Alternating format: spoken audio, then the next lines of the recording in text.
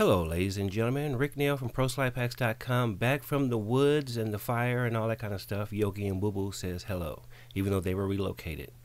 Trying to test the GIF functionality in EBC version 20, and what I'm noticing is that some of the gift art has these little crazy rectangles at the bottom when it's running. Although when I made this one sign in my GIF animator, it turned out to be pretty good. So let's take a look. So this is the one I made in my GIF animator, but you will notice that there's some aliasing around the letters there, and the color is a little bit dimmer, as well as around her legs. There's some aliasing there, and see that little box that's blinking? I'm not sure what that is, but it's probably something in the conversion process, because these things are being ripped from the GIF frame by frame and put into a SWF internally.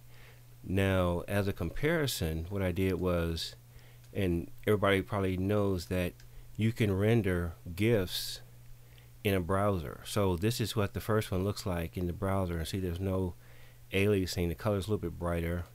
And there's the one female. You can see that she has a little more color here and less aliasing than you see there.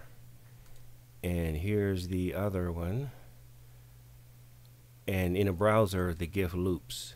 And so there's that one. And here's the one we're looking at right here.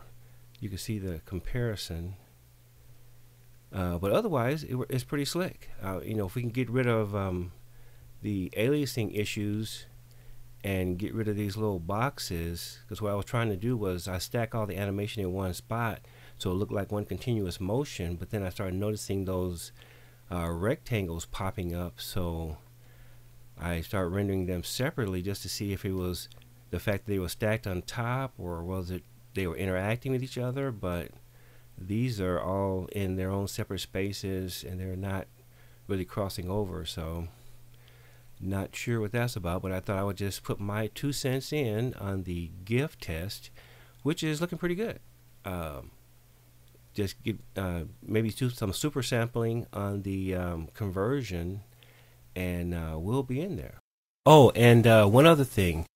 The female graphics, I'm not sure what their frame per seconds are, but the panel that I made, the sign that's flipping around, that was created at a 24 frame per second and rendered out. So it could be that the females are having issues because the frame rate is not correct. That might be the cause of those boxes. Not sure, but just thought I would mention that.